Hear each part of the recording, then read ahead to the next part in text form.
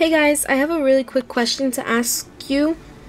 As you have seen in my last giveaway mini video with the macaron plushie, I am making plushies. I'm sorry about that stick figure right there, it just looks so creepy. But I am making plushies, so right now I'm in the midst of making this brownie plushie. I still need to finish it, but I wanted to ask you guys how I should decorate this because it just looks so boring, just the brown sheet of material stuff. So please tell me how I should decorate this because I am out of ideas right now. So I have a whole bunch of threads ready to go, some cabochons if you think that would be good. So please just tell me how to finish this off. It would be highly appreciated. Bye!